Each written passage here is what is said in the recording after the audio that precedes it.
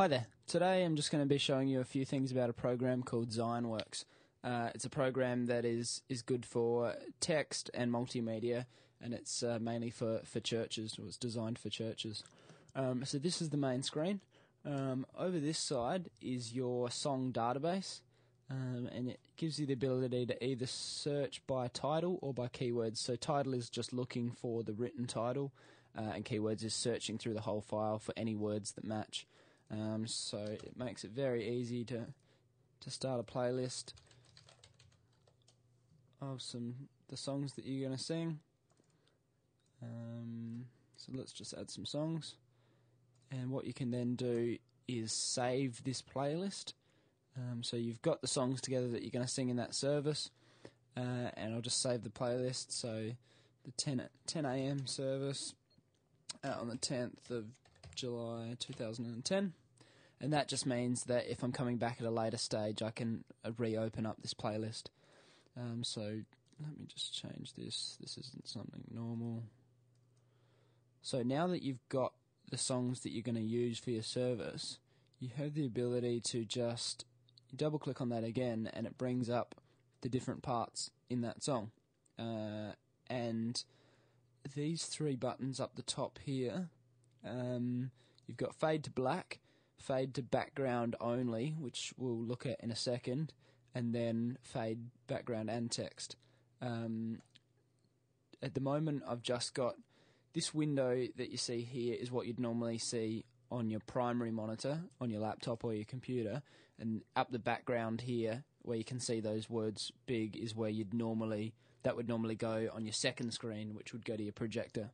Zionworx configures that all for you, as long as you have a dual desktop computer, but just for the purpose of showing you, I've just got it running on the same screen. So what's at the back there would normally be on the projection screen. So so start of the service, it's as simple as fading it up for the first section and then just navigating through the song. So the advantage of this, obviously, is that if they go back and repeat a chorus where they weren't originally going to, it's very easy to jump through the sections. Now I'm just double-clicking on the section, and it brings it up.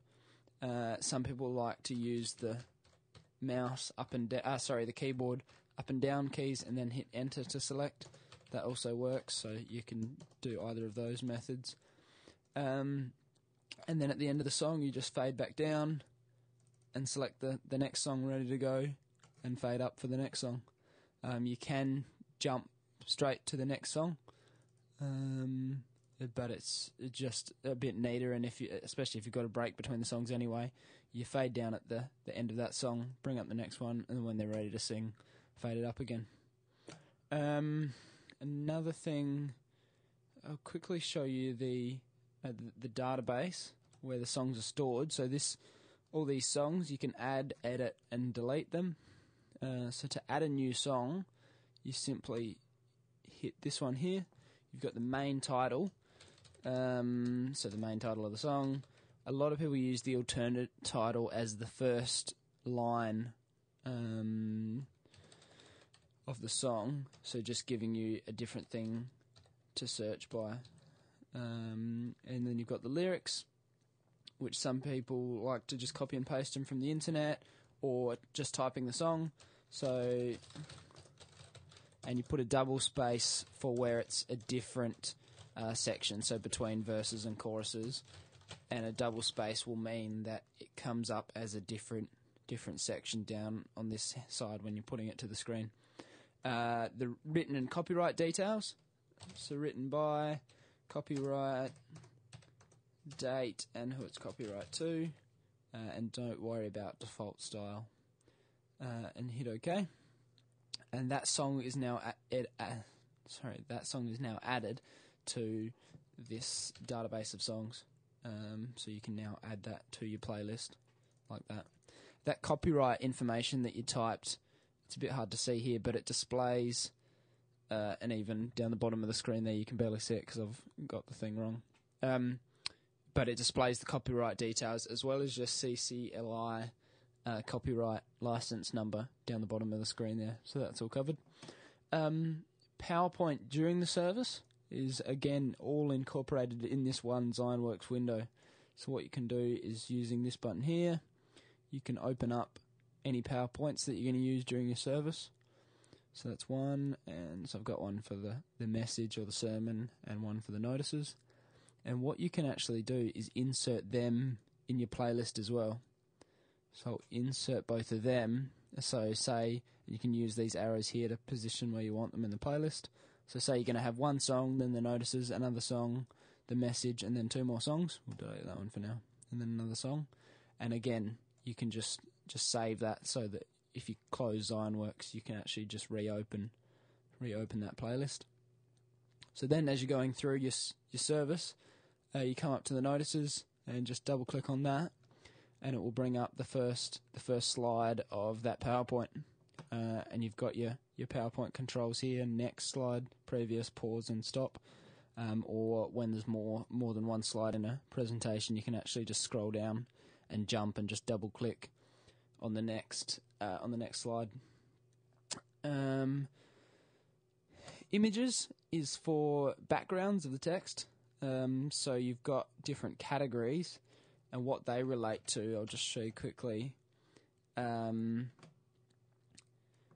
folder, there's a shortcut to it in your program files Zionworx folder, but you can also put a shortcut in your, say, your My Documents or your My Pictures folder. But it's stored in the application data folder for Zionworx. And what you can do is you just create a new folder and start putting photos in there, and you can use them within Zionworx. So for instance, for your youth group service, you might have some logos and stuff that you want as the background of the text. So at the moment there's only one image in there under flowers, and you'll see in Zionworx here, when I pick the flowers category, it'll show all the images in that category, and you can actually assign, when you've got a song selected, you can assign, maybe, what's happening? There you go. So you can assign that image to that song. I'll just put it on outline and just change the setting quickly. All this is set as a default. So you set it once, save it, and it doesn't need to be done again. So then, and again, once you save that playlist, that picture is associated only with the songs you've selected it for. So you can assign different pictures to different songs, and it will actually remember that, and you won't need to do that during the service. So then that's where this other button up here comes into play.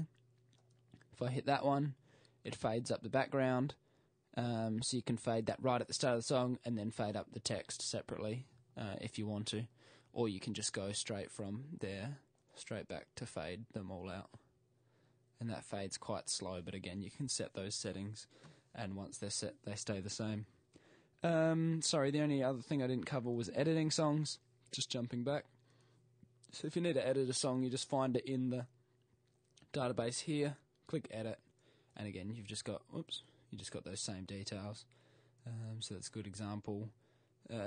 TIS is a hymn book number, so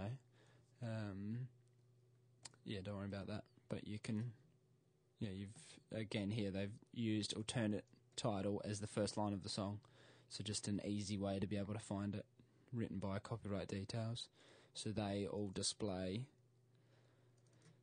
down here. You can't really see it there, but you can see it on when you bring it to the screen. So that's the basics, and I might do another video with some more advanced details of changing some of the settings. But yeah, that's the basics. So thanks for watching.